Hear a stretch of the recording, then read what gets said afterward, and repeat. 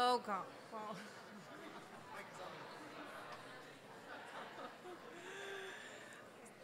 Oh, great.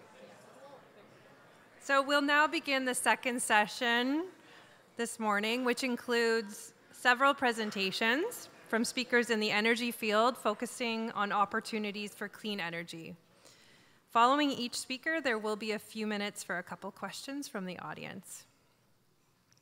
So I would like to welcome our first speaker, Mary Quintana. Mary is currently Director, Asset Management and Utilities at Brock University. She holds a bachelor's degree in Electronics and Telecommunications Engineering and a master's degree from the Tecnológico de Monterrey. In addition, she holds a Master's of Environment and Sustainability from Western University. Mary's professional experience includes research and development on biomedical technologies, as well as strategic consulting with a focus on innovation and technology management. Over the last decade, Mary has worked in the university sector, advancing energy management, sustainability, and decarbonization. Please welcome Mary.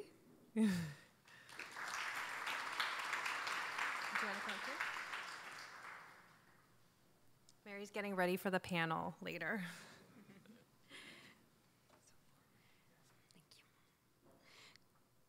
Good morning, everyone. So without further ado, I'm going to talk to you about some overarching information, and we'll go into more detail in more presentations as we go forward. I want to start just making sure we're all on the same page about district energy, because it's something that I'll be talking about the whole time. So what I mean with district energy systems, and we already heard from Wayne this morning about district energy, these are underground infrastructure assets that supply energy via thermal exchange between buildings. They are typically based on a central plant that supplies all of the buildings, but there's also distributed systems. It's not a new technology. It has been around for at least 100 years. And you can find very ancient systems. In Europe, they have been very common for a long while. In North America, we have a ton of systems too. But we continue to build new ones. There's a new one built right now in Ottawa, for example. So it's not something that's done, and what we have is what we'll end up with. It continues to grow, and it continues to be at the front page when it comes to decarbonization and energy management. Some of the more prominent examples of district energy is Copenhagen. The whole city is supplied by low-temperature hot water. It's one of the most advanced systems that there's in the world right now. But also, Canada is very proud to have Enwave doing some of the advancements here too, with the Toronto lake cooling system. And I know Enwave will be speaking about it later, so I will not steal their thunder, and I would not do justice to the project. But just keep in mind, it's something that is constantly evolving, it's here to stay, and it has a very important role to play. But why district energy system? What's all about it? Why it's so sexy?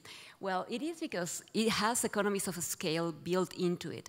Given the size and the scope of these systems, it really allows you to benefit from reduced cost, enhanced efficiency. You have your systems running always at a better performance, because you don't have one system and then it's outside of the efficiency range. You always have a mixture of buildings, a mixture of solutions that you can work with that gives you that benefit of economies of scale and efficiency. Resilience, that's a very important one. When it comes to climate change, you have to think about mitigation. You have to think about flexibility. If boiler A goes down, then you want to have maybe a thermal energy storage tank that you can discharge while you repair the boiler. You have an outage from the grid. Well, then in the meantime, what are we going to do for electricity to keep our communities safe? All of those things come in play, and district energy systems are specifically well thought of for supplying that flexibility and that resiliency. Last but not least is carbon reduction. When you have a standalone system in a building, that's all you have.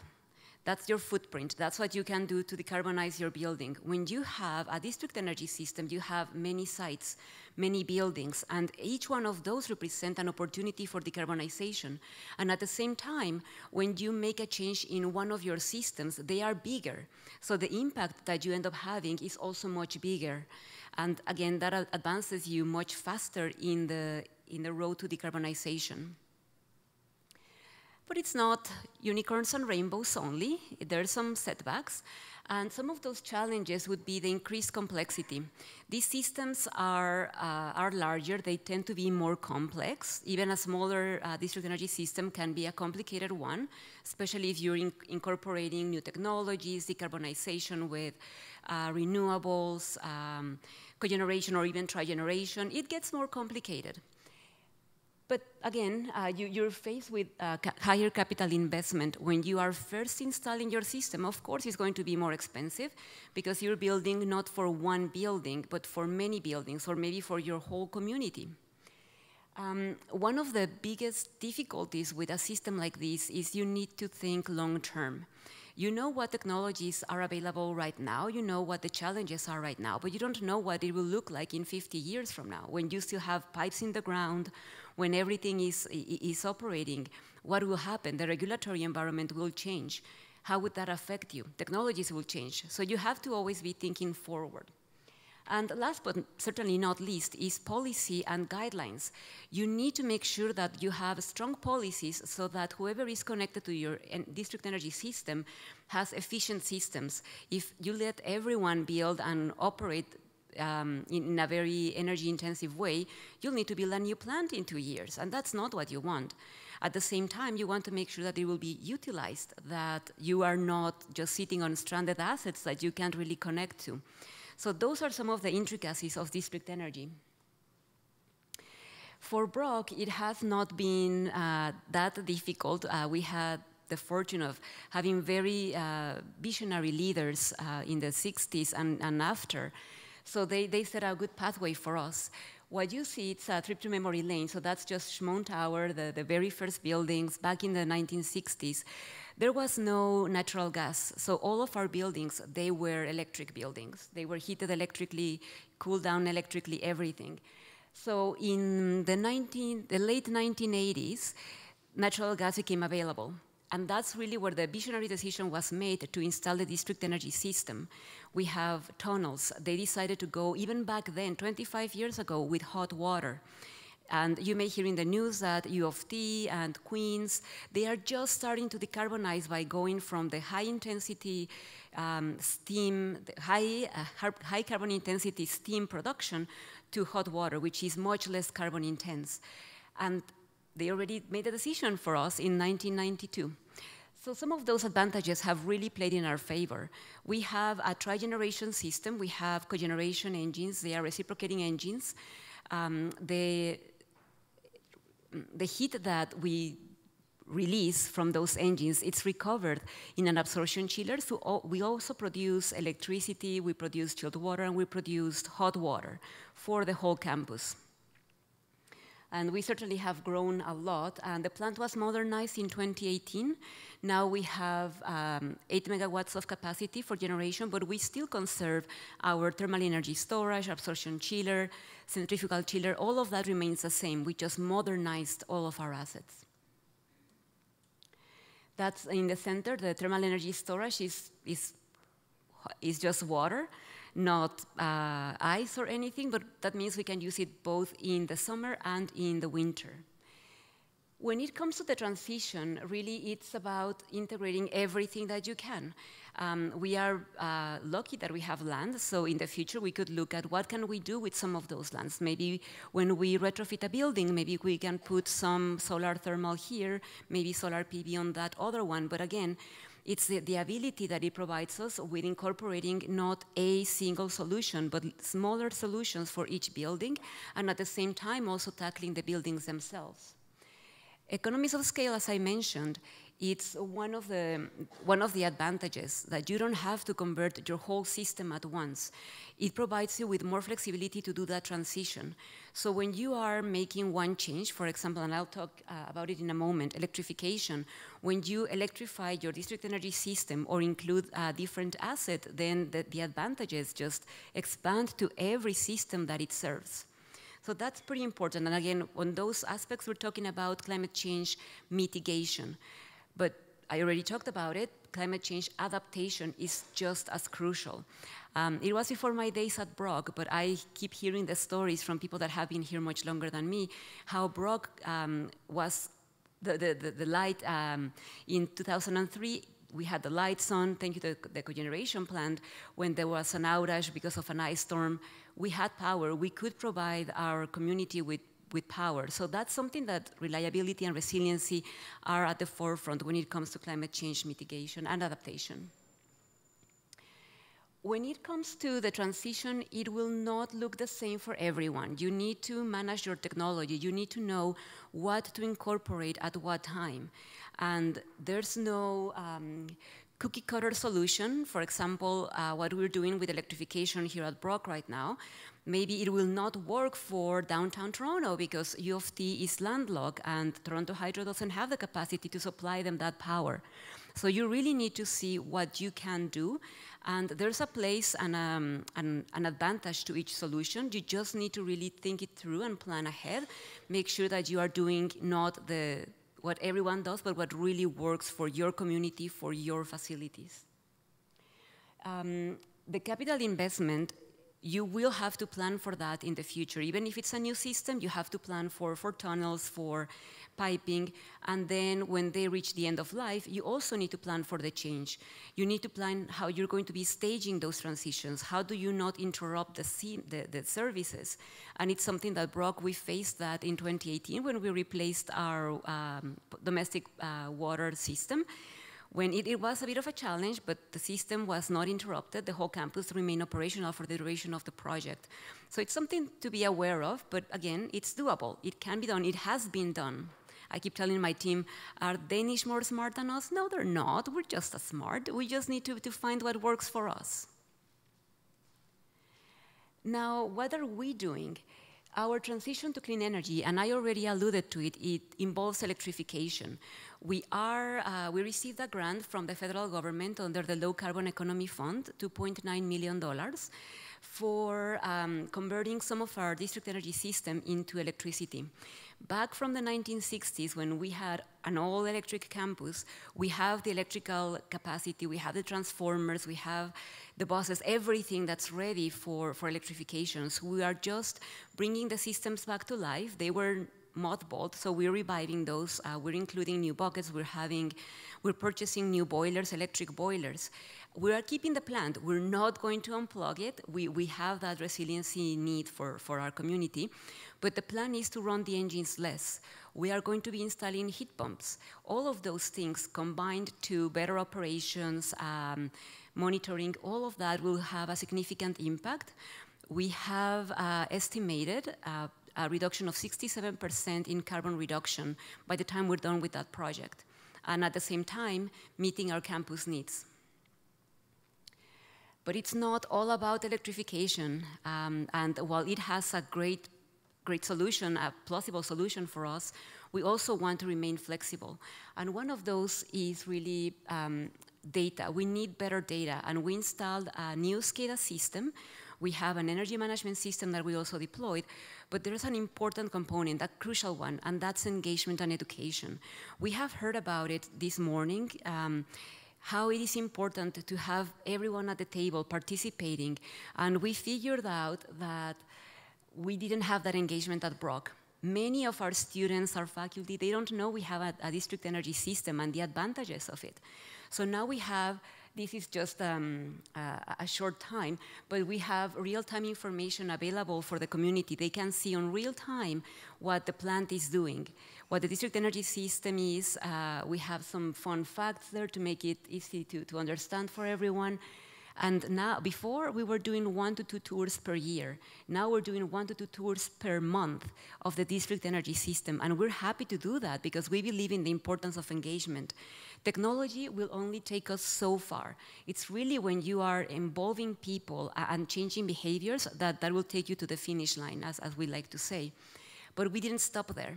We also developed, in partnership with a consultant, an app. And through that app, we're doing competitions. We are engaging our community to do sustainable actions, anything from commuting to campus, to saving energy, water conservation. And the results, this is just the numbers that you see, 15.6 thousand kilograms in CO2 reductions, 123,000 liters of water saved. It's massive. It's a lot. It's not district energy, but it's part of the solution as well. If we don't educate people about having a better use of our resources, it doesn't matter that we have a district energy system, very efficient, decarbonized. The cheapest kilowatt hour is the one you don't use, and that's really the way that we want to continue operating. So just to wrap up, district energy system has a huge role to play when it comes to the transition to clean energy. It's not easy. It's going to look very different for each one of us, and it will continue to change. Even if you already have a district energy system, it will change. But it can be done. One of the great examples that I can think of, it's really with Brock, with our electrification project, where we are really capitalizing on what we already had, what previous leaders had already built for us, and we're reusing a lot of that infrastructure. We are addressing deferred maintenance with some of that, and we're also decarbonizing. So there are ways that it will not be straightforward necessarily, but you can find those solutions, and you really can leverage on district energy systems in this roadmap for decarbonization and to fight climate change. And that's all. Thank you.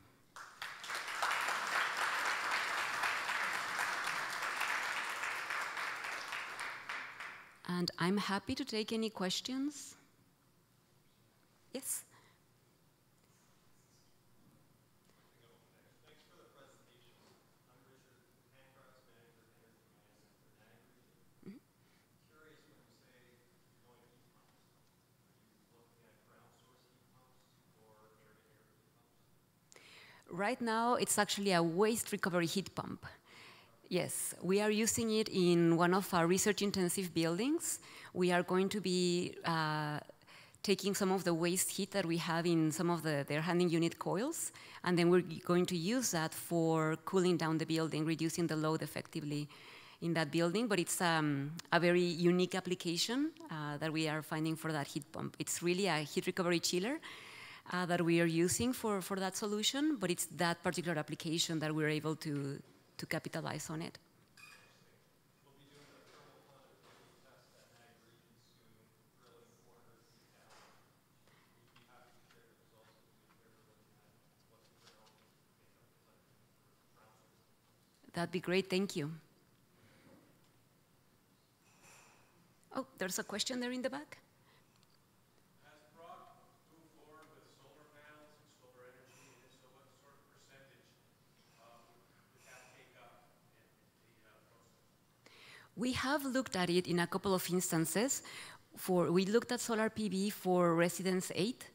Unfortunately, the height of the building didn't allow us to put the solar PV because it would be above the tree line. Thinking that being on the escarpment, we can't have any structure showing above the tree line. That became the hurdle there. We did explore it. Last year, we also looked at solar thermal for our pool.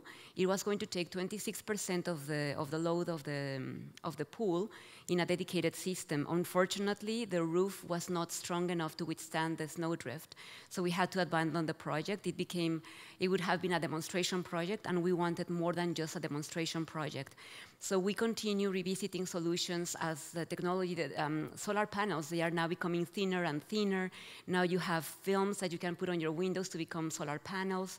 So we're waiting for the technology to do that, and at the same time, when we are re-roofing, we are keeping in mind the load so that we are not constrained again by those challenges. There's another question there. I think I can project.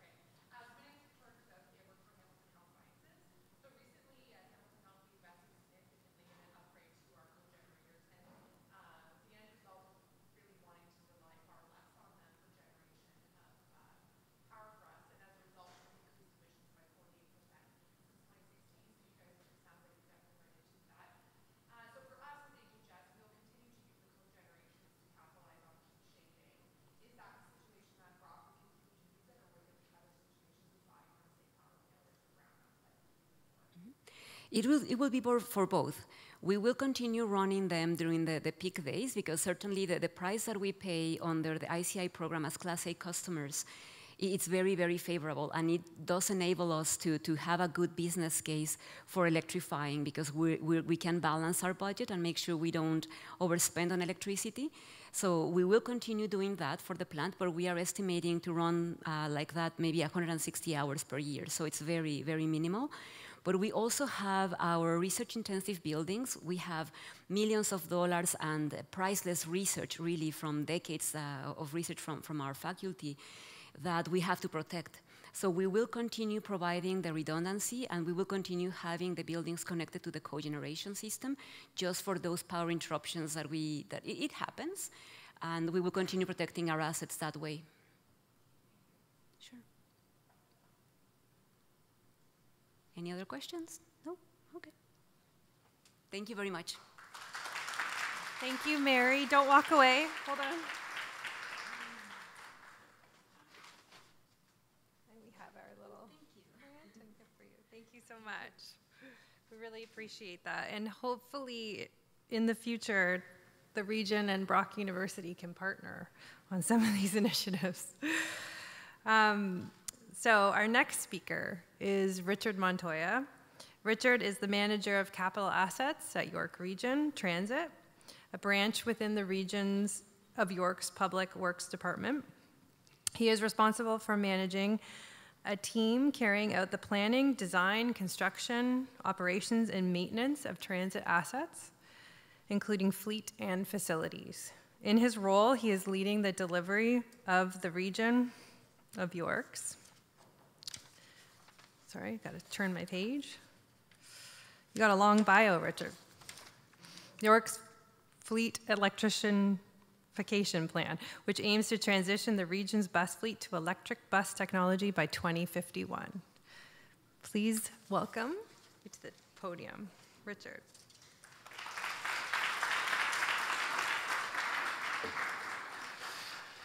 Hi, everyone. I won't take any credit for that bio. It's corporate communications, of course. I just provided my name, and they did the rest, which is interesting. But yeah, I am Richard Montoya. I guess we'll wait for this headshot to go down, or have to hit the button. There you go. I am Richard Montoya. I'm the manager of capital assets at York Region Transit. So York Region Transit is a branch within the regional municipality of York, an upper-tier municipality located just north of Toronto, for those that aren't familiar. York Region Transit operates its service throughout all of our 9 municipalities. Over 1.2 million residents with a lot of growth projected in our area, so it's a growing area. And our regional council is very supportive of all climate change initiatives, which I'll get into. And in particular today, what I'm going to focus on is more so on the fleet side of things. There are quite a few facility-related and dependencies with the fleet electrification plan. But yeah, I need like over an hour to kind of marry the two. So we'll focus on fleet today, but I'll gloss over some of the facility stuff as well. Wanted to thank the hosts on behalf of York Region for extending the invitation. Typically, our Director of Transit, Kyle Catney, would do this presentation, but he's caught up in some council and committee items. So I'm here instead, and hopefully I can entertain and maybe educate a little bit. So really the context for this presentation, and this is something that we've done in the past with other transit agencies, is just to provide kind of our roadmap or our journey, how we got to where we are now, which is with a fully council-endorsed and funded transit fleet electrification plan. There's no, I think within the transit community, everyone's doing what works for them, and I think that's something else I'll touch on. So there's no right or wrong here. I'm not here to kind of tout what the region's done as, the gold standard or anything of that. It's really just to provide you with kind of our journey, some of the lessons learned along the way, and then maybe there's something that the group can take back and, is applicable to your work and the organizations that you work with. Before I get into it, just so I know who to avoid, is there any transit people in the room? Oh, there you go. So for the Q&A, I'll try to not look in that direction and get grilled with the hard questions. For everybody else, hopefully, you can take my word that everything on here is factual and great, and we'll be okay. So yeah, just like I mentioned earlier, so the regional municipality of York, third largest municipality in Ontario, sixth in Canada, growing, made up of 9 municipalities. The urban corridor along the southern portion of York Region, we call it the inverted T, is really where a lot of the growth is. In the region, it has a lot of our higher ridership areas, our rapidways, our connections to TTC subway, connections to rail, things of that nature. But we do cover a large geographical area, and we provide various service to even our rural communities up north in Lake Simcoe. So that large geographical area is kind of what poses a challenge for us, and has posed a challenge for us in providing just our regular service, and then adding the transit fleet electrification to it resulted in some additional costs and things of that nature. But all in all, I just wanted to kind of give everybody an understanding of where we're situated, and yeah, if anybody's ever in York Region or wants to stop by and learn something transit related, feel free to reach out, and we can definitely facilitate that. So just getting a little bit into our service to give you a sense of what we provide at York Region Transit. So we are a transit agency that was amalgamated in the early 2000s, formed through amalgamation in the early 2000s. From the various municipalities, they had their own transit agencies. They all got amalgamated under the YRT banner. We offer different types of services, so conventional transit service, rapid transit service, our mobility service, both paratransit and on-demand, kind of not fully microtransit, but close enough. We operate various fleet types, so we have 40-foot buses, 60-foot buses, some 30-foot buses, paratransit style buses, and they're all were all previously diesel and gas technology. Offer connections with, like I mentioned, TTC, GO, Rail, partners with Brampton, Durham Region Transit. Wherever people need to move where it makes sense and there's a demand, we try to kind of fill that demand.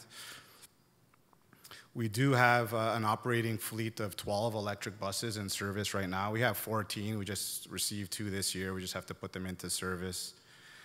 And one thing that's a little bit different for York Region Transit is we do have a contracted services model for our service delivery. So we own the assets, so we own our fleet, we own our facilities, but we contract out the day-to-day operations and maintenance of that service with oversight and administration on our end. All right, so this next slide, I'll spend some time on it here, and there's some things not covered on here, but the region has a Vision 2051 document, which outlines some lofty goals and targets. Namely, by 2051, the region of York wants to be net zero for all its fleet and facilities. So with that, there's obviously has to be some plans and some strategic documents to get there, and a lot of work. So our energy and conservation demand management plan kind of outlines the various initiatives that it's going to take to get there. So myself being in transit, really what that means is all your facilities in your fleet have to be net zero by 2051, figure it out. So with the rest of our public works department, we kind of developed a greening strategy, which got more into the granular details of how to get there. And really early on in the conversation and in the kind of analysis, it was decided upon to do what's kind of tried and true, get the low-hanging fruit or find the most bang for your buck, that kind of thing. And a lot of data collection was carried out and analysis, and that's really what's presented in these two pie charts. So it's clear to see that transit and the over 700 vehicles that we have on street every day, the 25 million miles or so that our buses are on the road every day generate a lot of emissions. 58% of the region's emissions, if you want to look at it on the pie chart there. And on the second part of that, the cost associated with it is significant as well. So our diesel costs and what it takes to fuel our buses and get our buses out into service is sorry, squinting here on my side, about 24% of the annual energy cost for the region, which anyone could look at and say, hey, if we target these two areas, we'll do two things. We'll, have accomplished reducing, 58% of the region's initiatives, as well as saving some money on the diesel and the energy side of things. So this next slide's a bit of a busy slide, but it's really just to kind of outline the timeline. And I think the takeaway here is, at least for our organization, and this predates me and my predecessors and so on, was being in an upper tier municipality, being formed of regional council members, which essentially is all the local municipalities. We really needed to get consensus and buy-in from everybody involved in order to have a survivable plan that could kind of withstand all the various factors that municipalities and governments have to deal with. So things like provincial elections, municipal elections, changes in federal government, funding changes, things of that nature. So really what we set out to do is kind of take a very methodical approach, a little bit very deliberate, making sure that we collected data along the way, making sure that we engaged all of our stakeholders, making sure that we had regular touch points with council to provide updates, and then to lay out for our council a recommendation that kind of checked off all the boxes with a phased approach, right? So no one wants to be the early adopter. I think there's a lot of risk adverse in government, which is just the name of the game really in government. But if we can have some consistency in our policy and programs, I think that helps everybody at the table, as well as our residents and our taxpayers kind of understand that we're not making decisions on a whim, and there's evidence to kind of support some of these things. So just from left to right, we started in 2016 with what's called an alternative fuel study.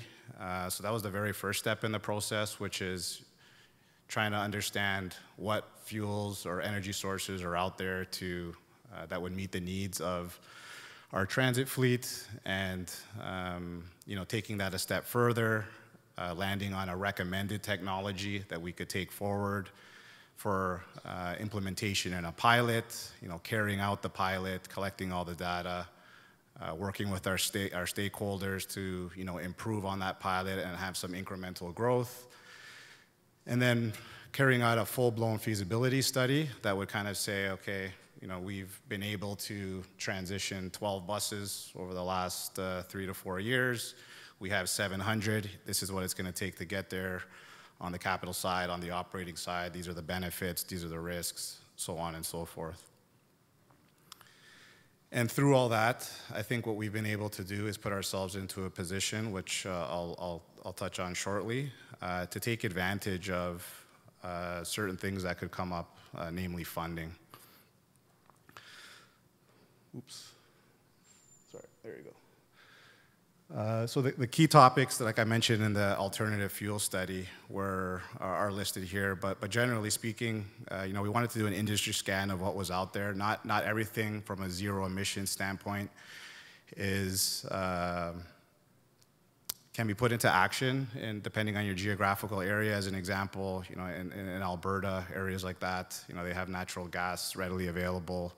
Whereas here, things have to be kind of trucked in some cases. There's other challenges that come up with different technologies. So we had to make sure that we kind of did a scan of what was out there, what made sense for us, getting into the financial details of it as well. And then the big thing, which I'll touch on the end, is just the challenges associated with the technologies and kind of daylighting it and doing our best to be open and transparent in terms of what that means for, you know, being on schedule and making sure we're operational. So after carrying out the alternative fuel study, we took that, you know, next step of, like I mentioned before, developing a roadmap or an implementation plan for a full-blown transition. So this was taking the recommendation from the alternative fuel study, which said, you know, for your specific area, for your specific jurisdiction and needs, battery electric bus technology was most suitable. Now let's look at it with a little bit of a closer lens. You know, how many of your routes can be serviced as is? Do you have to change anything operationally?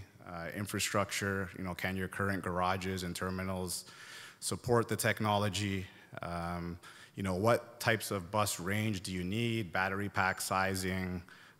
You know, what opportunities are there for facility improvements where you can kind of leverage things like solar PV, battery energy storage systems, peak shaving, all those types of things to help with the operational costs and even operating our service. So that feasibility study was, you know, presented to our council, and fortunately enough, with all of that plan in place, they provided us with some approval to kind of enter into an integration trial with QTRIC. So QTRIC's the Canadian Urban Transit Research and Innovation Consortium, but it's made up of transit agencies throughout Canada, some industry partners, and so on. The goal of the trial was, you know, to develop bus specifications, charging infrastructure specifications, some standards for the Canadian market, and then, you know, work with vendors to demonstrate, collect data that could be used for future decision making. So in the end, it was, you know, Brampton, Zoom, Transit. We had TransLink, Siemens, and ABB participate with YRT, as well as two bus manufacturers, Nova and New Flyer. And the trial technically continues because we're continuing to share data with all the agencies that is both shared with non-participating agencies. So, you know, so anybody can, you know, leverage the data obtained through this trial for future decision making on their end.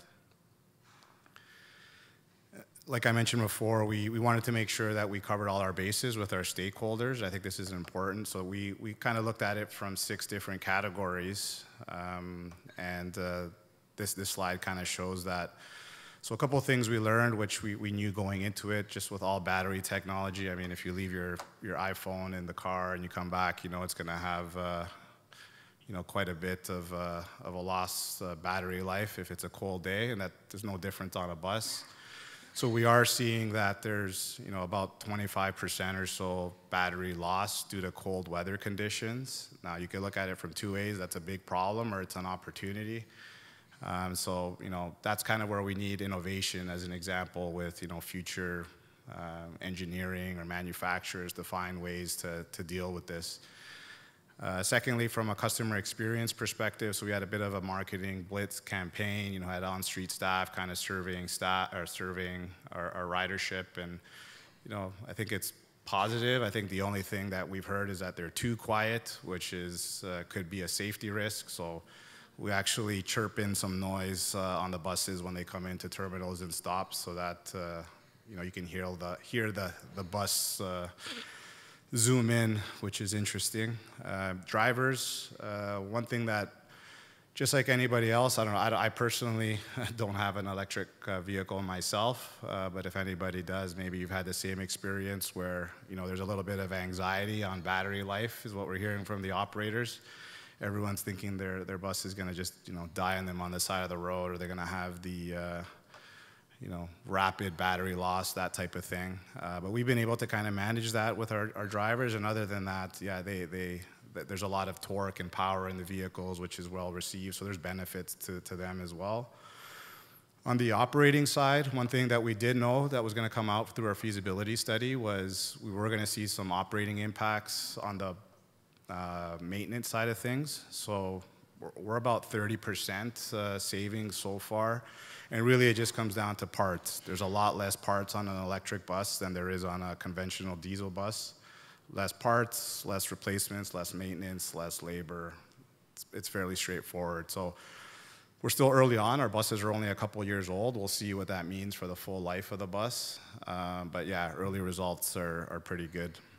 The last one was just on the charger usage. Is there people familiar? Are they comfortable? Is it too big of a hurdle to kind of overcome? But we have two different types of charging installations. We have an en route charger, which is an overhead charger at one of our terminals, and we have in-depot chargers, which just plug in overnight. And there hasn't been any issues with that. And then just lastly, the environmental impact, which there's a more focused slide down the line. So we put in over 800,000 kilometers or so on our 12 buses over the last 3 years, and ends up being about 700 tons of CO2 kind of reductions. So like I mentioned before, after all of the legwork, the trial, the alternative fuel study, the feasibility study, the stakeholder engagement, what we managed to do in 2020 was take a plan to our regional council.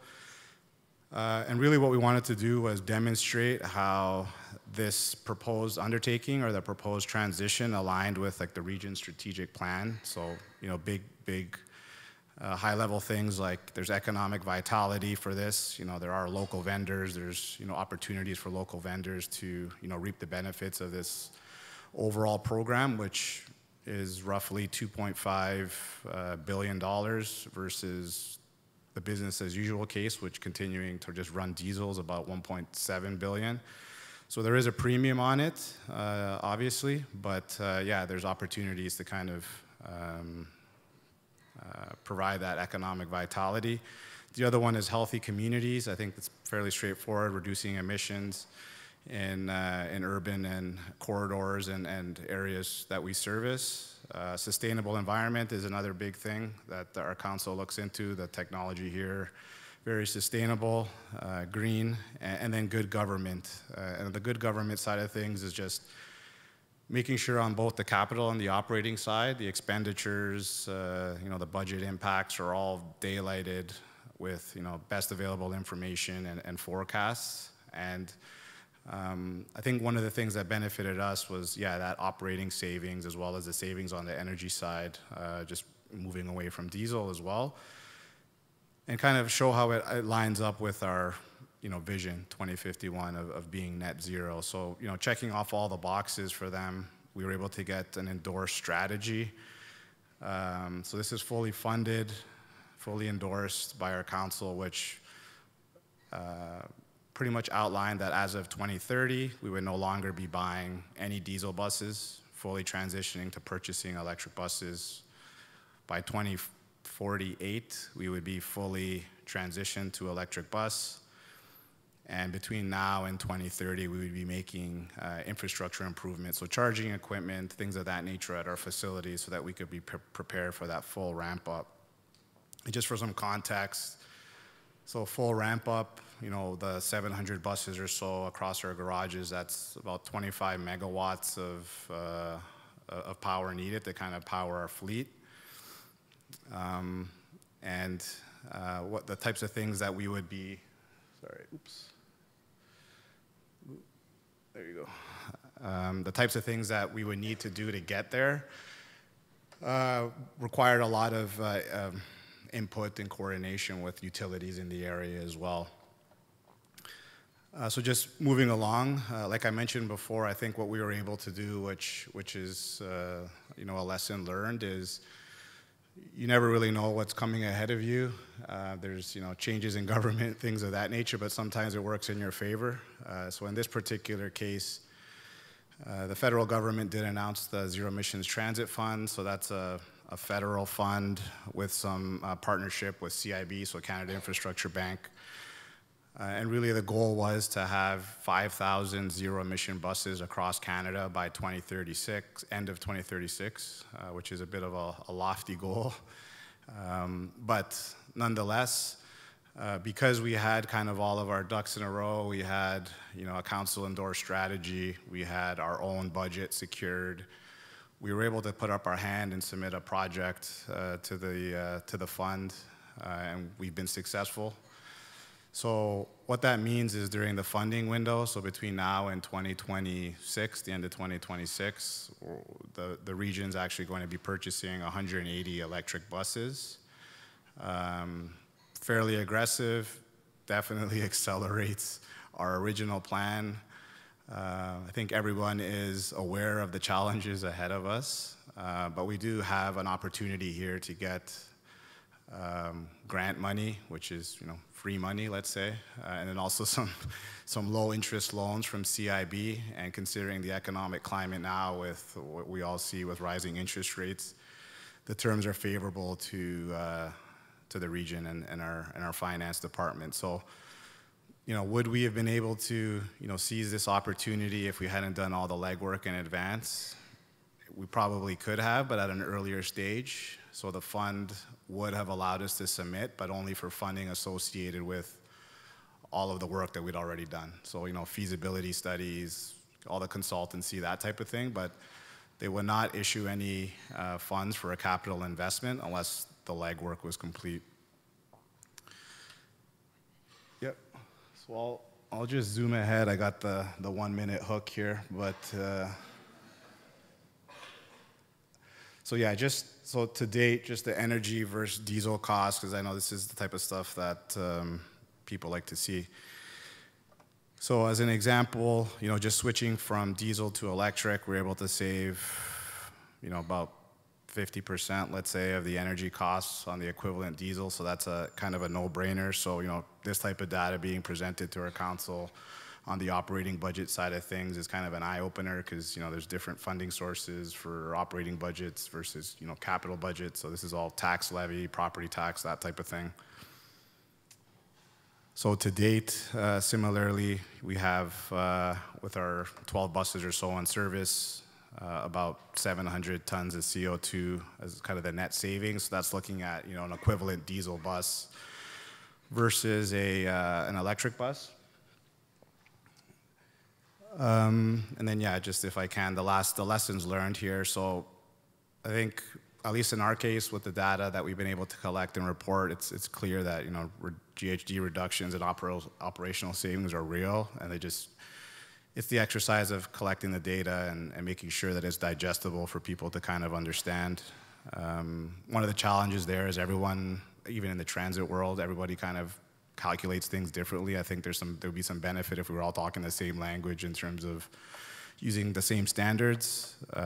We do have to engage with our industry partners more often to understand their pressures, just like manufacturing capacity, availability of availability of parts, supply chain, things of that nature. And the one thing that we're dealing with now, which is good because we're here at Brock, and hopefully, this institution and others across Canada will be able to kind of bring in that next generation of skill set that we need. There's a big demand. There's a high demand right now. There's not a lot of people out there who have the expertise with battery electric bus technology. Everyone's fighting for resources, and we need that kind of workforce to support our goals and initiatives. And then lastly, yeah, it takes partnerships. So this is just some of the people that we've worked with along the way. The transit agencies all, work together, share information. I think, what we've learned through this is we also have to engage with utilities, manufacturers, and any type of, like think tank consortiums for these different sectors. To kind of learn and see where we can all kind of work together to deliver on some of our goals and targets and our programs. So that's the end of the presentation. Hopefully didn't go too much over time. 2 questions. The best 2, if there are any.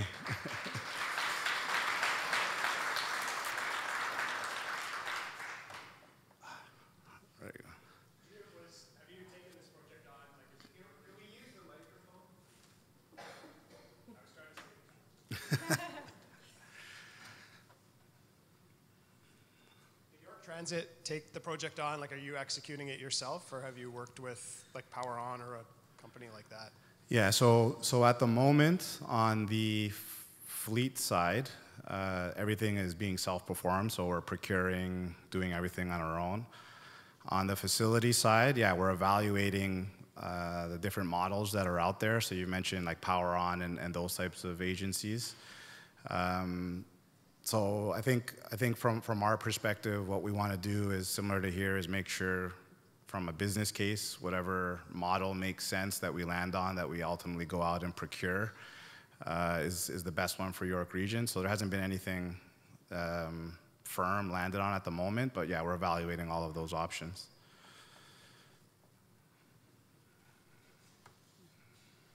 There's one more over there. Hi, can you comment on how the en route charging works and what kind of challenges you ran into with training? Yeah, so it's the one that we have at least is a Siemens overhead charger. I'll see if I think there's a picture here. Oh, there you go. It's on one of the slides. But pretty much it's a 450 kilowatt overhead charger. It's located at one of our terminals, and it operates, I don't know, 21 hours of the day, let's say, as when our service is out on street. In terms of challenges, this comes in like 2 big parts from Siemens. So just logistics of shipping is one big thing. The second part was the installation. So Siemens supported us locally, but the real designers, builders, experts are out in Germany somewhere. So we had to, work on weird hours if we had any questions about installation. There was only a couple of these installed, one in Quebec, one in BC. No one had really installed them in the area, in the type of area that we were proposing, which was not 100% flat. So there were some challenges there. And then in terms of the demarcation points, so this one was a little bit of a touchy one with our local, so Newmarket Hydro, the local utility. It's different than what they would typically do, whereas you have to connect. You can only have one service per address kind of deal. So getting into the logistics of, okay, well, this is new. Can we figure something out? It needs a new transformer, whatever it is. Things of that nature. So everything was really just new for everybody who was touching it along the way, whether they were designing it, constructing it, or providing service to it. And then in terms of operations, one thing we've evolved over the years for the last 3 years is there has been improvements to the technology made, because there was a lot of sensitivity initially with weather, precipitation, moisture, you name it. False charges, things of that nature. So we've had to kind of develop things, provide our feedback, and fortunately with Siemens and Newmarket Hydro, we've been able to kind of not have as much downtime. I think we're like 95% plus now on downtime, when it was near 40 in like year 1. So there's someone else. Okay, one last one. Just a quick question, thank you. So you referenced the investment of 1.7 versus 2.5. Did that factor in operational costs as well, or just the capital replacement? Yeah, that was just the CapEx. So it was like for like. So on our diesel buses, we have 2 different life cycles. So we have a 12 and an 18-year life cycle, depending on the bus. It goes through an overhaul, so engines and transmissions at varying years. So it was taking a look at, equivalent if we were to have an electric bus, the electric bus battery replacement, things of that nature, compared side by side. So it was strictly capital costs, as well as the infrastructure side. So, if we were just business as usual, continuing to run diesel, we would still need to, as an example, replace or refurbish diesel tanks, things of that nature. And then on the electric bus side, it's charging infrastructure, transformers, switch gears, all that type of stuff. So it was all kind of looked side by side, and yeah, I guess it was roughly 800 million was the premium that our council had to look at and make a decision on.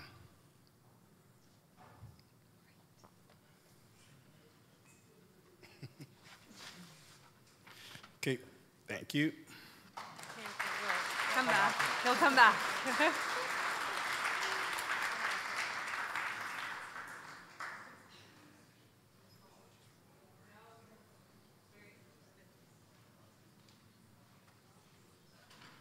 Thank you very much, Richard. I know that we will be inspired here with our newly formed Niagara Region Transit Commission, and lots of lessons to be learned from the work from your leadership. Next speaker, we'd like to invite Gil Amdursky to present. Gil is a certified measurement and verification professional and certified energy manager that has been with the Sustainable Technologies Evaluation Program of the Toronto and Region Conservation Authority since 2010. During this time, Gil has led and contributed to a variety of studies evaluating the performance of renewable energy technologies and low carbon technologies for buildings, with a recent emphasis on heat pumps. Gil is a passionate advocate for sustainability and a regular presenter of STEP research. He holds a diploma in electromechanical engineering from George Brown College and a postgraduate certificate in renewable energies from the University of Toronto. Gil is also a proud owner of a cold climate air source heat pump. Please welcome Gil to the podium. That's mine.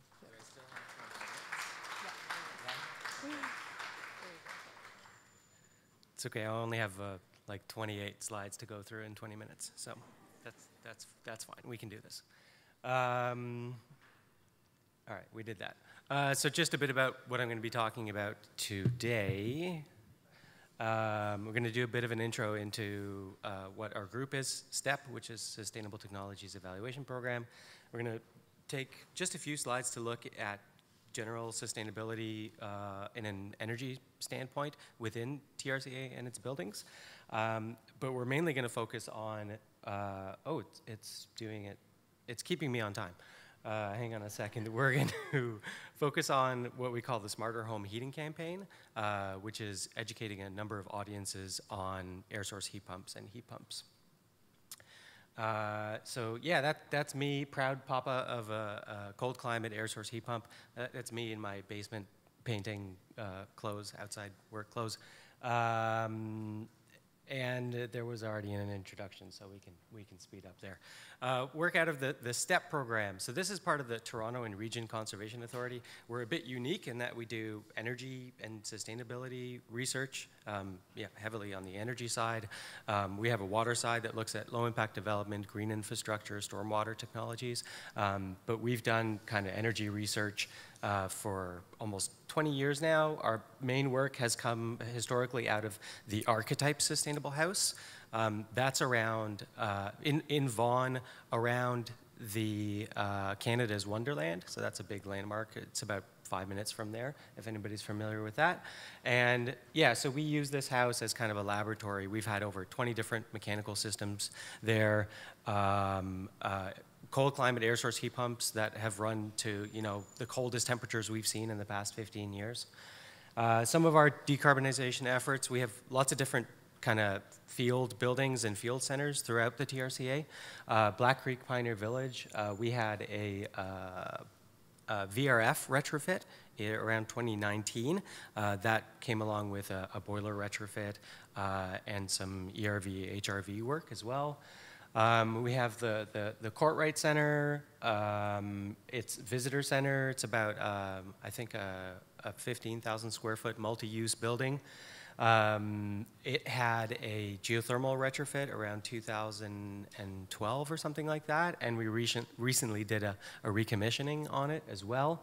Then we have a restoration services building, 12,000 square foot LEED Platinum building with geothermal, and we also do in-floor cooling with the geothermal too, but that's also combined with air as well. And our new head office, if anyone's familiar with the U of T Black Creek Pioneer Village, what is now called the Village area. It's right around there, and it's going to be a LEED Platinum, net zero carbon, and well silver, and might as well tack on a few other onto that. A really neat open loop geothermal system this building is going to have, as well as some other neat features like mechanical, automated natural ventilation, and lots of other cool features. And it is a mass timber building. You can see in the picture there all the kind of mainly wood. Yeah, so that was just a highlight. I know when I spoke to the group earlier, they said, well, can we highlight some of TRCA's work on sustainability? So that was that. But today I'm going to focus mainly on the Smarter Home Heating campaign. So it's got three main assets: data collection and analysis, which is what kind of our group is really well known for, is research. Then creation of assets and tools. I'm going to go through this as we go along. And communications, marketing, getting that data and information out there. So why is the campaign important?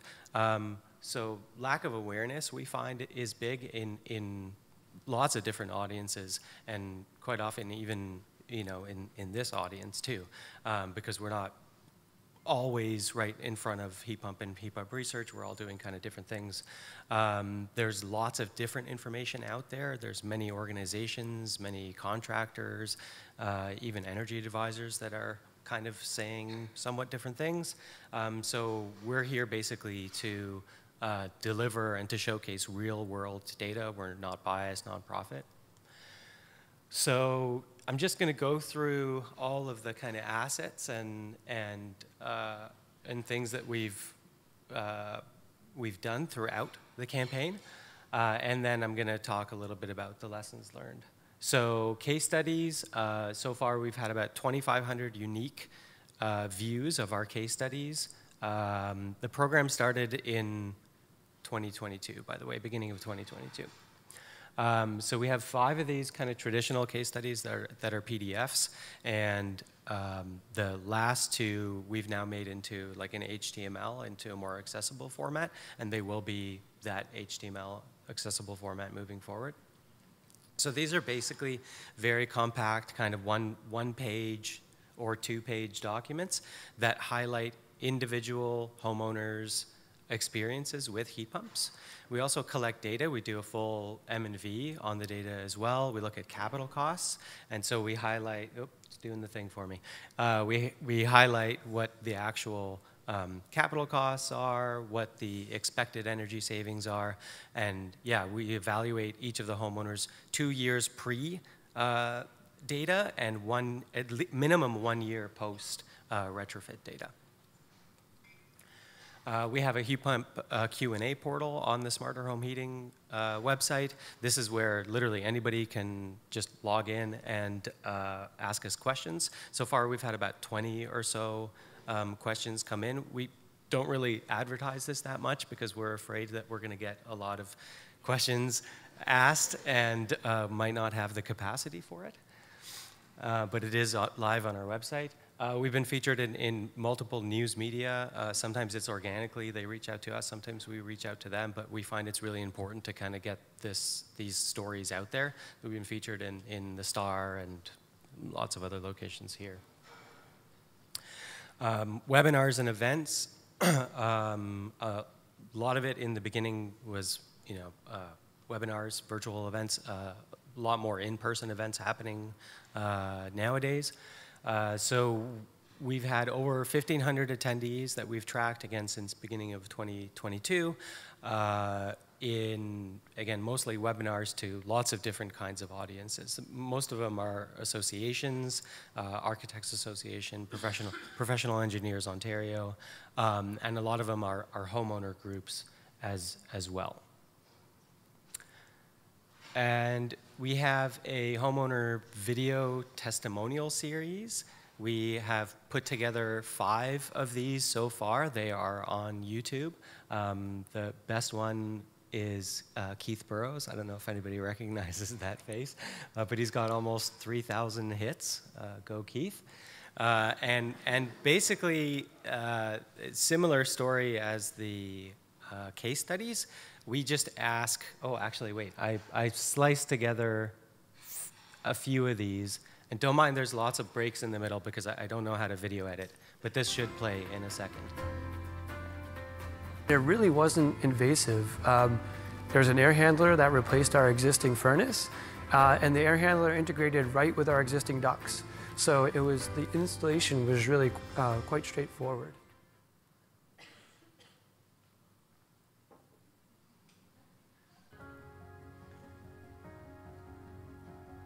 Has heated my home in winter, cooled it in summer for 2 years and a bit at exactly the same running cost as gas. So it's been a triumph.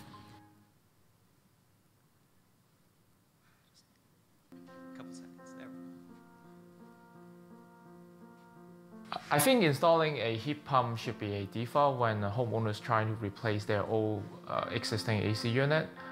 There are different types of heat pump for every kind of homes or application. And by doing that, you have a benefit of lowering emission, and also trying to lower your cost of heating through the cost of the natural gas. So again, I would recommend everybody to do this. Just a little taste of kind of what the videos look like. They're kind of 2 to 4 minute things, and we kind of ask the same questions of each homeowner. And yeah, everybody seems to love this series here. Surveys, we've done 3 sets of surveys, 1 to homeowners, 1 to energy advisors, and 1 to contractors. The homeowner survey was sent out last summer, and then we evaluated it around December. We received about 18 responses.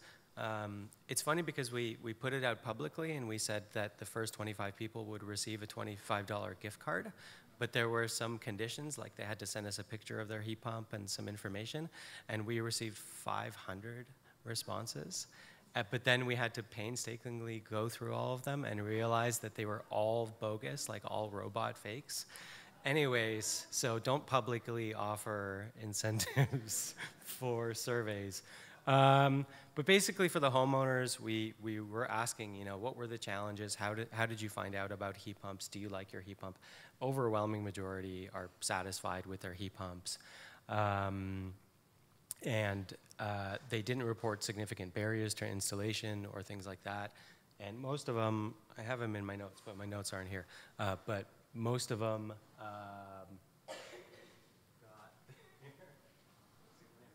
so it's mostly like word of mouth, internet search. And then the other there is like how they found out about heat pumps is that they were like in the industry or already knew about energy efficiency. But most of it that we find, besides this survey, like the case studies that we've done, it's mostly been word of mouth. It's like, oh, my neighbor did it, or oh, I know someone who's a contractor. Surveys for energy advisors. So we received some interesting information here. And basically, yeah, we got 25 responses. We sent it through Windfall as well as CASE, which is like the Canadian Association for something. I'm sorry, I don't know. It's an energy advisor association. Some of them felt that like there weren't sufficient tools to help educate their clients. And there's a bit more information there. I'm moving too slowly. Then we have a survey for contractors. Sorry, the energy advisor survey and the contractor survey, we will be releasing public information on it. We're still analyzing it, so if you have more questions about it, we will have it out soon. The contractor survey, we actually got 48 responses, which is great. We also incentivized these surveys, but these were sent through HREI and Windfall directly to contractors, so it wasn't public. And yeah, for the contractors, what was really interesting we found is like the anecdotal or the typed responses. So some of them in the gray you can see below, they're saying, you know, education is key, homeowners and contractors alike, which is really interesting for a contractor to say. And then, you know, some of them were saying things like that it's kind of really eye-opening, you know, like clients on natural gas change their minds when they get the price. But we know that, you know, this is not the case. Like even for natural gas right now, we know that it could be essentially the same operating cost, and in most cases actually lower. And then we asked them about barriers preventing homeowners from adoption, and the main one there is upfront cost. Infographics, this is something we haven't released yet, but we are working on. So we have kind of like a single image series, and then one that's a bit longer, kind of a little explainer. So we're still working on that and hoping to have it out by end of this year. Then we have our guidance documents. This one is actually still draft, but it's on its like last draft. We think we're going to be releasing it very soon. We've heard from energy advisors, from contractors, from distributors and manufacturers as well, like, hey, do you have a little one-pager?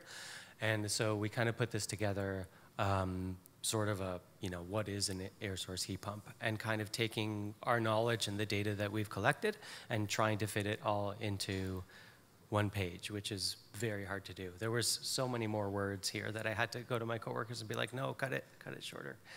Yeah, social media has been kind of organic. We haven't done any paid pushes yet. We plan on doing it towards the end of this year when we have more of those assets fully finished.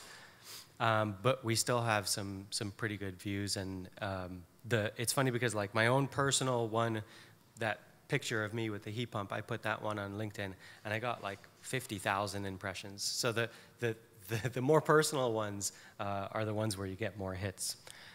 This is what the website looks like right now. So far, since the beginning of 2022, we've had 4,500 unique visitors.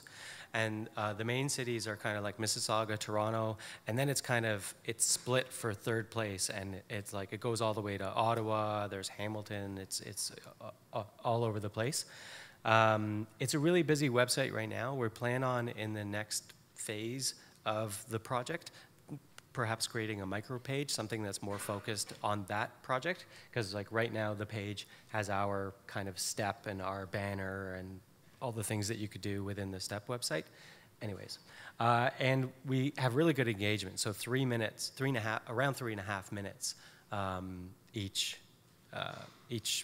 person is staying at the website. So main lessons learned. We've been evaluating heat pumps and air source heat pumps for like almost 15 years now. We know the technology works. We know that it works in really cold temperatures. We know that it's readily available and anyone can do it, and there's almost no home that doesn't work. We know that they save money, they save carbon, they save gas. They operate at really high efficiencies. And they can be cost effective. We've seen, you know, heat pumps go from like the $20,000 price range of 10 or so years ago, and right now you can buy like a coil-only heat pump, which is almost exactly like an air conditioner, where you have an outdoor unit and an indoor unit, and that can pretty much do a modest-sized whole heating load. And we've seen units that are like $4,000 or $5,000 installed. So they are becoming really cost competitive. But it also requires knowledge and professional installation. For homeowners, we know that they are satisfied. An overwhelming majority of them are satisfied with heat pumps. We know what homeowners care about. A lot of them are motivated by kind of, you know, climate change and lowering greenhouse gases. But for the ones that aren't, we know that they care about economics, comfort, value, overall aesthetics. And so we know that air source heat pumps have all those kind of value and features, right? So we need to really sell that. We can't necessarily expect homeowners to make the right decision if they're not informed.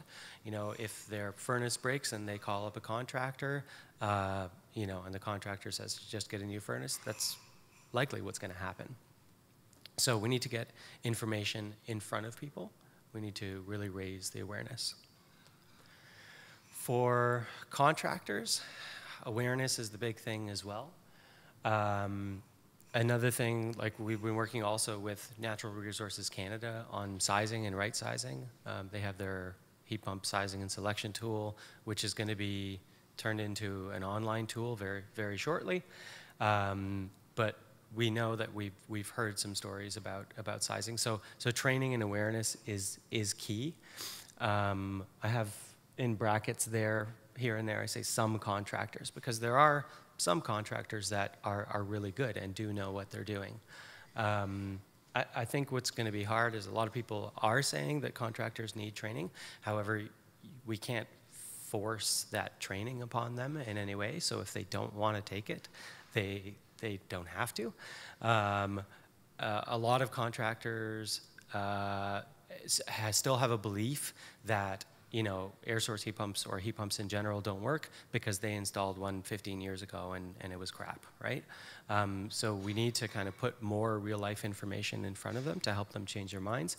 You know, one thing that we get a lot from contractors, homeowners, all sorts of audiences is like, well, the temperature is really, really cold here and like heat pumps can't handle it.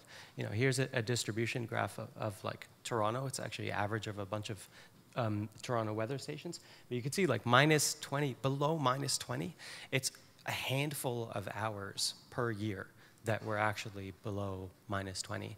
And to be honest, most of the heat pumps, like most of the cold climate heat pumps, they can keep up at that temperature, right? So when people say like, oh, but it gets too cold and we can't handle it. Oh, here's my turn now. I'm gonna go quickly here. This is like second or third last slide. So actionable insights. So for homeowners, promotion is key. Homeowner awareness, obviously. For contractors, we need to like support them. So not try and force training and education, but like support them. Be like, hey, this is how you can help to sell the heat pumps, right? Rather than, you know, this is the education that you need. And then for all audiences, again, awareness, getting more information in front of people. This means partnering with lots of different organizations, speaking at events. Community organizations are really, really powerful, which is what we found. But that takes a lot of manpower and coordination to kind of reach out to all these individual community groups and communicate with them. Coaching and advising is very helpful. So for those regions and municipalities that have home energy programs, we found that the coaching or energy concierge service, it really helps and has long-lasting effects. And then the last insight is that there's no reason anyone should ever be installing an air conditioner only moving forward. You know, install a heat pump. It is essentially an air conditioner, but it can also provide heating. What's next? We are currently putting together a framework or charter, if you will, of what the next 2 years of this program looks like. The first phase, this phase now ending this calendar year, it was funded by the Atmospheric Fund and City of Toronto. Next year, unfortunately, TAF has told us, hey, we don't fund continuation of projects, which is what they see it. So we have to you know, go after some funding. So if anybody has any ideas or if they want to support the program, come and chat. And yeah, we really do want to expand on the technologies, though, that we showcase and the different kind of archetypes that we showcase as well. So we want to focus on, you know, rural homes. We want to focus on geothermal, heat pump water heaters, heat pump pool heaters, and then also look at the small to mid commercial as well. And yeah, that's it. Thanks. Is that okay? Was that one question? One? She's saying one question. Fine, come chat with me after if there's more. Can I ask a quick question? I'm also a proud heat pump owner, but I was shocked to learn when I was going through the whole process of replacing my home HVAC system, or my home heating system, that it is also an air conditioner. And I know you touched on it really briefly at the end, but can you talk more about the functionality of heating and cooling pumps? For sure, yeah. So an air conditioner is a heat pump. It just doesn't have a few parts to make it go in reverse, right? So your air conditioner, what it's doing is, so I think most of you have air conditioners, but if you go to your air conditioner when it's running in the summertime and you put your hand on top of it, you can feel heat, right? So where's that heat coming from? That heat is coming from inside your house, right? So it is pumping heat, literally heat pump, it's in the name. So your house is hot, it's taking heat from inside your house, it's pumping it outside. That's how we make cool in our houses in the summertime. You can't actually make cool, you remove heat, right? So the heat pump, the air source heat pump, is essentially the reverse, but it's the same piece of technology. They're just putting in a few other things in there. There's like a reversing valve, and then there's a few other small pieces of equipment that they put in there to make it a heat pump. And so in the wintertime, if we have our heat pump, which again, can look exactly like the air conditioner. Even in really, really cold temperatures, we can withdraw heat out of the outside, and we pump that heat inside. Another very quick example is your refrigerator, your fridge and freezer. The box, the freezer, is really cold. It's like minus 20 degrees, right? Anybody remember those old fridges and freezers that had the coil in the back? Yeah, what did that coil feel like? Hot, yeah. Because it's pumping heat, right? It's the same thing that's going on in there. And you're thinking, where's that heat coming from? Believe it or not, that heat is coming from that minus 20 degree box. There's still heat in there, right? There's always heat being introduced in there. You open the door, you're introducing heat in there. It's got really crappy insulation, that's introducing heat in there. It's got a crappy air seal as well. And you're always putting new things in there that's also introducing heat in there. So it works pretty much exactly the same as that. And I could only take one question. Is that correct? All right, come chat. Come chat with me later. Thank you. Thank you very much. There's more questions later. Ooh, okay. Oh, the phone too. Oh, and the water There's too. more opportunity for questions later in the panel as well. But you know, the previous two speakers really spoke to big change, big, complex, large community projects, but we want to ensure we're not missing a significant portion of energy users and contributors to greenhouse gas emissions, which is our existing building stock, and that's our residential homes. And what we do know with community energy planning is that about 50 to 75% of our existing building stock will need to be retrofitted. And a solution for that, for many of those homes, would be heat pumps. So this is a very important initiative or action that communities need to take and homeowners need to look at when they're retrofitting their home. So thank you so much, Go. Our last speaker for the morning is Jeff Olson. I am a super fan of N-Wave, where Jeff is coming from. Jeff has overseen partnerships for N-Wave for the past 5 years, interfacing with the building ownership and development community to leverage N-Wave expertise and infrastructure to deliver low carbon and low energy solutions for buildings. A veteran of the green building industry, his areas of expertise include district energy, geothermal, lighting and lighting controls, HVAC, building automation, and glazing. Jeff is a graduate of McMaster University with a degree in mechanical engineering and business management and is a member of the Professional Engineers of Ontario. Please welcome Jeff.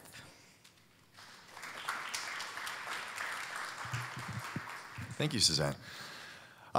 Hi, I'm Jeff, and I'm really excited to be here today to introduce you to Enwave. I'm also going to give a very special thanks to Mary and Gil for really doing half of my presentation for me, which is fantastic, because we're going to be covering district energy and heat pumps. And quite frankly, I want to get to the question part, and I hope I get more than one, so I'm going to keep this cooking. So we know what district energy systems are already. Instead of central plants on single buildings, we're talking about groups of buildings, ideally really big groups of buildings. I actually took this picture from the top of the CN Tower a few years ago, and from this particular angle, these are the buildings, some of the 90 million square feet of downtown Toronto that Enwave heats and cools. Now, we are probably best known as the Deep Lake Water Cooling Company. Frankly, it's a great way to be known. What this is it was a partnership early on with the City of Toronto to be able to run pipes deep within Lake Ontario to take very cold, very deep water and then cool much of downtown Toronto with that water. So let's talk about what this actually looks like. If I put a camera at the bottom of the lake, about 5 kilometers out, this is what the skyline would look like. And you see these 3, now newly installed 4 pipes that are there. I might need help from you to cue the video. And so those very deep intake pipes come in to the Toronto Island Water Filtration Plant. These pipes are actually the City of Toronto's pipes. How are we doing? Not going to work? We'll just do it verbally. So those pipes come into the island. We now have still very, very cold water. The treatment plant, of course, cleans the water and gets it ready for the city's drinking water supply. That water then is then piped under the inner harbor to our heat exchange facility, where we take the chill from that water, put it in our own pipes, and then distribute that cooling to, as I said, up tens of millions of square feet of downtown Toronto. So it's an amazing piece of infrastructure that we're able to leverage. Now, Enwave is more than just a deep lake water cooling company and more than just Toronto. We have several systems across Eastern Canada. Kind of exciting things happening in other places as well. In Charlottetown, we run a waste-to-energy facility. So we're taking much of the island's garbage, converting it into low-carbon heat source, and then heating much of downtown Charlottetown with that source. I'm going to talk about Enwave Markham in a bit, where we are running a geo-exchange system for single-family homes. In London, we actually have a combined heat and power plant where we generate electricity, but then also use the heat from that process to heat downtown London. And in Windsor, we have more of a typical boiler and chiller system. So what I want to do today, though, I do want to talk, again, thank you, Mary, for covering district energy. That's fantastic. We know what that's about. I'm going to show you some of the ways that you can think big and have big projects that are enabled by district energy. But I don't want to forget, part of the reason I'm here is to talk about our business model, because we see ourselves as an enabler of low-carbon energy projects. We're working in those cities that I mentioned, but we're growing from there to many other systems. And I'm going to talk about some of those projects and business models. But very plainly, we are a designer, builder, owner, and financer, and an operations and maintenance team for these systems. Okay, so we are owned by the Ontario Teachers Pension Plan, as well as a partner pension plan, IFM. So we're a long-term hold asset for those pension funds, and that enables us to be to deploy capital to enable this whole process. So I'm trying to fill you with a bit of excitement for the possibilities here. And one of the things that we bring is we enable these big projects to happen by, again, financing, designing, and all the way through to our key competency, which is operations and maintenance of these systems. Okay, now I want to do a little bit of show and tell on some of the projects that we have. These will mainly be pictures, because I think that's the way I like to present. So that's a bit of a map of our downtown Toronto infrastructure. If you look at what looks like a kind of gleaming golden town off to the side there, that's a project called The Well. And many of you may have heard of this, as at one point was one of the largest development projects in North America.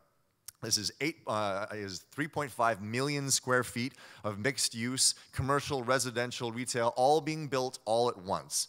Now, this is a rendering of what the well is and was to look like. If you notice underneath there, you see what looks like a kind of an underground silo. This was part of the magic at the well, that we wanted to bring deep lake water cooling there, but we needed more capacity. So we installed a giant thermal storage asset, a giant water tank, basically. Mary, I noticed in your presentation you showed a giant above-ground tank. Now, sadly, I mean, unlike Brock, we don't have space to put above-ground tanks in Toronto, so we had to move them subterranean, which really made quite an engineering project out of it. So that's what I want to highlight right now. I took this picture from the edge of the construction site when it was ongoing. You can just see how massive this site is. You can see how many towers are lined up along the south side of this dig. Now, I'm going to zoom in on this box here because this is the hole in the ground that I was referencing.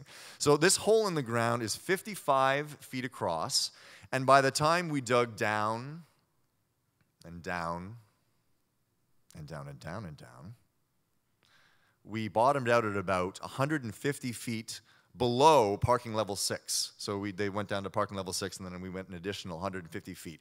So this now giant tank, which is now slip-lined with concrete, fully filled with fluid, and is already operational on our system, was again enabled by a district energy system, and enabled by, this is quite a capital project, was enabled by our business model at Enwave. Okay, sorry, Mary, I keep referring to you here. We were just chatting after the presentation about deep lake water cooling was originally meant, was just to cool downtown Toronto, but it's actually become an enabler of decarbonized heating. So I want to talk about how we do that. And Gil, you mentioned, I'm so glad you covered heat pumps, because you mentioned that cooling is not a thing, heat is a thing, right? Heat pumps move heat from one place to another. So when we are cooling downtown Toronto, and ironically, we cool in the dead of winter, data centers, exteriors of buildings, etc., hospitals.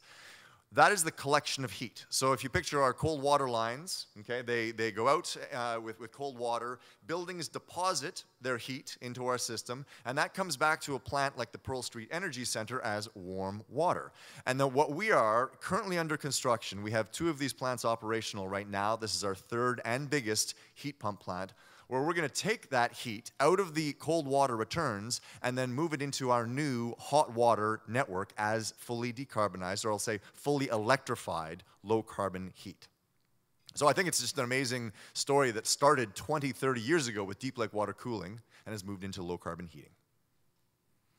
I also want to touch on some of our other business models. I've been focusing on our downtown districts, which are a core and anchor part of our business. We have 2 new business lines that we're getting into, one being Enwave Geo Communities. So that's actually a single building, that is to say non-district, single building geothermal geo-exchange business, as well as community energy planning, where we start brand new districts from scratch. I'm going to talk about both of those.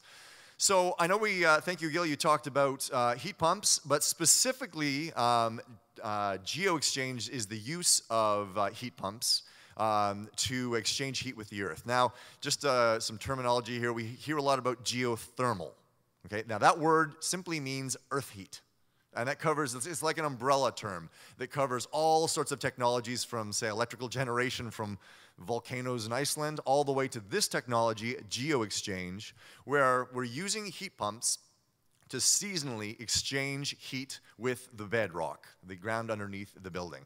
So again, Gil, you highlighted this. When you're cooling a building all summer long, generally an air source heat pump would blow that heat off into the air. But what we're doing is using a water source heat pump to move the heat from the building into fluid. And then we circulate that fluid underground in the bedrock from many, many boreholes. And if you picture as you're cooling the whole summer long, what do you think is happening to the earth? I know this is hard to be interactive like this. Thank you. The earth is heating up seasonally. So at the end of your cooling season, you have warmer than average rock underneath the building, and then you invert with those reversing valves that you mentioned, you invert the heat pump to now pull the heat back out of the ground back into the building. So that's what geo-exchange is. It's seasonal exchange with the earth. And then again, a little bit about our business model. I heard mention of some of the high costs of geo-exchange, the initial capital costs. Via Enwave Geo Communities, it allows us, and the funding that we get from the teachers as investment, to capitalize that asset. So we become the designers, builders, and owners of the geothermal asset for the building, for a single building. And then we have a long-term sort of fee structure that allows, and this is very important, we primarily focus on condominiums for this model. We make sure that the future owners of the condos are not, underscored, not being burdened with additional operational costs. So they're made whole and stay neutral, and then we, in many cases, can get to cost neutrality for the developer as well. Depending on drilling conditions, but we can get pretty close to it. So it's really, this is a model to get GeoExchange out there into the market. We're doing it right now with several projects, and it's really expanding and blowing up right now. And I also wanted to talk about our community energy planning part of our business. Now, this is similar to the big downtown districts that I talked about. This is the founding and starting of district energy systems from scratch. So generally big greenfield, brownfield projects that are being done, then we want to be the developer of choice for that district energy system. I'm going to highlight really quickly 3 of these projects, starting with the Etobicoke Civic Center. This was a partnership between Enwave and the City of Toronto. It's not only the Civic Center itself, but it's about 6 development blocks surrounding the Civic Center. The technology being utilized here will be that aforementioned GeoExchange. So we're putting boreholes across the whole development block. All of those boreholes, this is kind of unique, is coming back to a central plant. So this is both GeoExchange and district energy. And so it comes into that central district plant, and then we run hot water and chilled water out to all of the development blocks here. So this will be, I think, one of the largest urban bore fields and one of the largest GeoExchange projects in Canada. And I'm happy to say we're in construction right now. The boreholes are going in the ground, and it's happening. So very exciting for us. Lakeview Village, this is an even bigger development project that I'm, again, happy to say we're under construction right now on. I know we're in Niagara. I'm in Toronto. Many of you travel between the two. You probably remember the Lakeview coal generating station, the 4 giant smokestacks that used to be in South Mississauga. When it was torn down in '06, it was always slated to become this. And it's go. The first condos are going to be putting shovels in the ground soon. So Lakeview Village is what it's called. We are going to be the district thermal low-carbon energy provider for this, in partnership, again, with the City of Mississauga and the developers of the site, to name a few, Argo and Tridel. And this is neat. This is exciting. We're back to heat pumps, right, where we can talk about exchanging with the earth. There is a very large water treatment plant right next to this site. And what, it's treating sewage, and sounds gross, but when that water goes back to the lake currently, it's warm. So that's a missed opportunity. And so what we're going to be doing is we're going to be attaching giant heat pumps and heat exchangers to the effluent from that plant, pulling all of that warmth out and heating, and this is, when it's all built out, will be 16 million square feet of built environments, all low carbon, and done in partnership. So again, under construction, very excited about this one.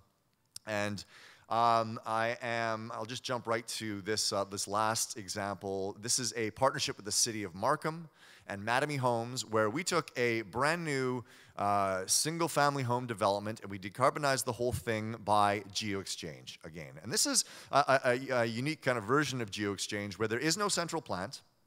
All the hundreds of houses on this development block are all tied together, though, with what's called an ambient loop. So not really hot or really cold water, but just kind of a neutral temperature water they're sharing the energy. And each home will have a heat pump in it. And instead of an air source heat pump, it's a water source or ground source heat pump.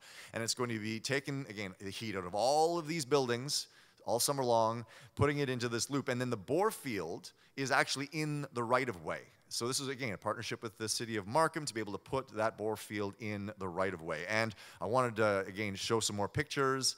And this, I think you'll find interesting, how GeoExchange is constructed. So that's what a GeoExchange borehole drill rig looks like. And that drill rig would go down 850 feet. I heard you say 400 feet being tested here in Niagara. That's fantastic. We had to go to 850 feet to get the right load in Markham. That's what the top of one of those boreholes looked like. That is an 850-foot deep hole in the ground. Don't drop anything down that hole. And then what you do is you take this prefabricated U-shaped loop and you stuff the U end of that loop right here. We're stuffing that U-shaped loop down 850 feet. The third pipe that you see there is to inject mortar. So you fill the entire cavity with mortar to ensure thermal conductivity. I love this picture because this is one of the future streets that is, you can see our boreholes kind of sticking out with the pigtails from the ends of the U-loops there. Then it all got filled in. All of those pipes that were there are interconnected and come to headers in the street. So when you open up a service hatch, you'll see this piping and pumping network there. And this is the foundations of one of the homes. You can see the black pipes come up into the home. This is, we already saw one picture of a heat pump in a home. This is what it is. It's a heat pump and air handler in the home. Really, to the homeowner, it looks just like a furnace. Really nothing too different. This is a picture of the streets now. So, thank you very much for your time. You see, I kind of raced through that. Do we get more than one question? All right. Any questions? Yes.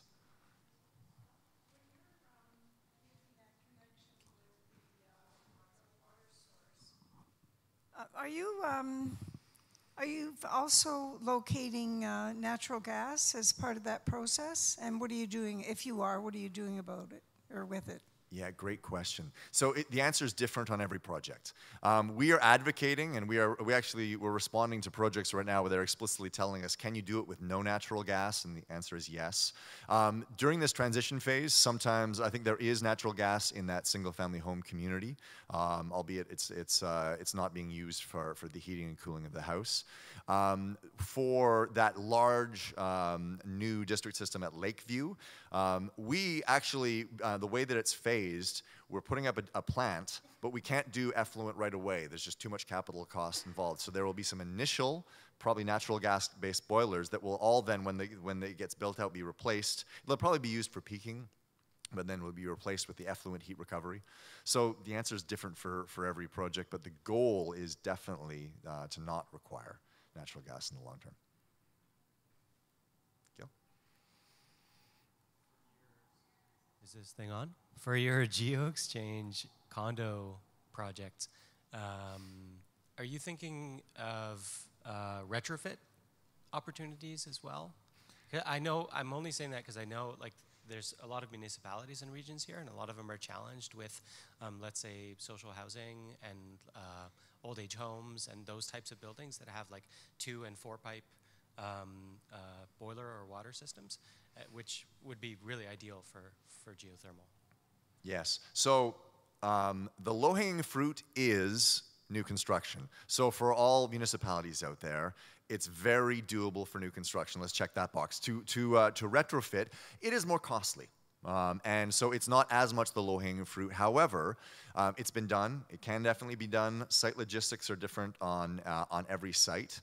And what you definitely want to do is time it with the renewal of the equipment anyways. Like you referred to, oh, well, if your boiler's up, just put it, the maintenance person comes in and puts a new boiler in. That's what you want to avoid. Use that time when you have capital costs, some equipment that has to be done, and align it. Of course, if you have a point tower, in an urban area, it's harder, but if you had lots of land, putting new boreholes around that is doable. So you can probably tell I'm passionate about this stuff. I'm stealing a joke from somebody, but did you know that 100% of buildings are existing buildings? So, so you have to be able to attack the retrofit community to make a big dent. So just consider the new construction low-hanging fruit, but we got to get to retrofit. Okay. Last question? Yeah, you mentioned the Toronto is a deep water cooling system. Are you looking at doing any more of those, or is that kind of a unique situation? We will for every project that we look at, we do the most cost-effective technology. I have to sometimes remind people that we are not a deep lake water cooling company. We are a district and thermal company, and we'll use the technology that makes sense. So where there's no water, of course, geo-exchange. We're very excited about sewer heat waste recovery, because sewers have a lot of latent heat in them, pulling that back out. We actually did a project in Denver that was sewer heat waste. We mentioned effluent heat recovery. So yes, we're open to any of those. One more. Yes, sir. And I will also welcome any questions over lunch as well. I love chatting about this stuff. About waste heat recovery, which is a really cool technology, I have heard, I've got brothers in the industry, I've heard that there's problems with acidity, that the heat exchangers can break down in that their life cycles aren't quite as long. Is that a problem you've encountered, and what have you done with that? And then also, if I can ask too, in Toronto, the closed loop, how many of those, that's a pretty large footprint you have. Is that all new construction, or did you bring in established buildings into that system? Yeah, so the answer about heat pumps, I'm going to just refer to Gil's answer, that there's been all sorts of heat pumps that have, are old. Oh, I did it 15 years ago, it didn't work out, there were issues. So no, we are firmly buying into to heat pumps. And you can also kind of separate the heat pump from, the heat recovery or the geo, or it's a similar piece of technology. It just depends on what the ambient heat source is. In our case, for heat recovery downtown, it's our chilled water return lines. But in the case of geo, it's just the fluid that's running. But no, we're about wastewater. So again, wastewater can be sewers, wastewater can be effluent. The effluent is easier to do because it's already clean. Now, but when it comes to sewer heat waste or other types, it's more complicated, and you have to pick the right technology and the right partner. And part of what Enwave and some of other companies do is we take on that risk, though, from the municipality, the hospital, or the owner. So when we say you're signing up to deliver the low carbon energy, we have to make it happen, and that risk is on us. But it is more complex, yes. Downtown Toronto, early on, it was all retrofit of big towers. When we first started deep lake water cooling, it's primarily new construction right now, but we've targeted probably, there's another 6 big towers downtown that we can do retrofits on. Thank you very much, and I look forward to continuing the conversation. Thanks, Lisa. Oh, you're tall. You're a lot taller than me. Thank you, Jeff. I think we can all say that you had a very exciting presentation for what could come in the future. So now we're going to take a lunch break. Food is upstairs. Elevators are available outside the doors to the right if you need the elevator. If you have dietary restrictions, the table with those allergies or allergen-free are sort of the last table when you get up the stairs. During lunch, please network. We have tables upstairs displaying some of the work that's happening with our members of the Niagara Climate Change Action Network. As well, if you did park and you maybe parked in the sort of wrong zone or zone 1, or you didn't provide us with the correct license plate and you do receive a ticket, just bring it in before you leave, and it will be taken care of. It will be eliminated. So I just wanted to put that out there. So just to make sure that everyone is leaving happy today. So please enjoy the break. We'll also open the doors, and you can go outside. We didn't put tables because we thought it would be a 9-degree rainy fall day. We didn't expect the 20 degrees, but the doors will be open for you. So please enjoy.